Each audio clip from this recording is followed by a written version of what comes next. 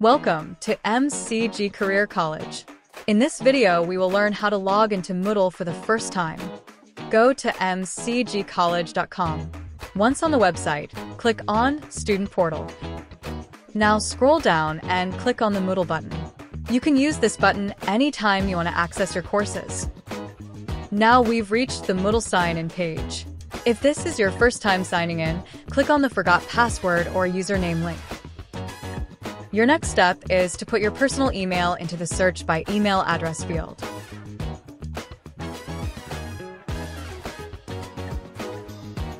Now click Search.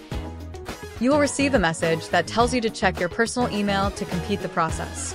Click the Continue button. Log into your email. If you have not received your email within 5 minutes, please check your spam folder. Click on the link provided in the email.